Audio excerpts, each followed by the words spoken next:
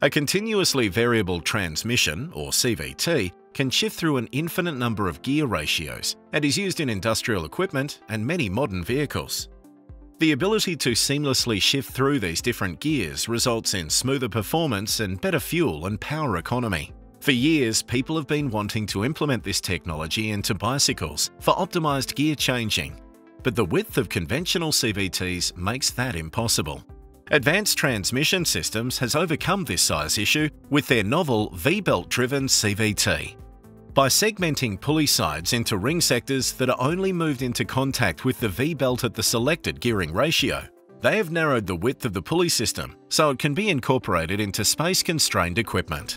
And only the ring that is needed to engage with the V-belt gets pushed into engagement.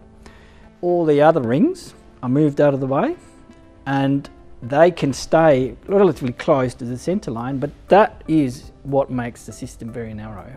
So the actual gear changing happens through a Bluetooth connection between the handlebar and the actual drivetrain down the bottom. So it's completely wireless, and what that facilitates as well is complete automation of the system. So the system consists of 3 sub-assemblies: your front pulley, your rear pulley and the belt.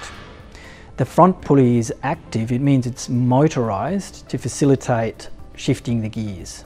On a bicycle, you don't have the hassle of having to separately set your front and your rear, which with conventional systems you have to do. You have to set your front chainring and you have to set your rear sprocket separately.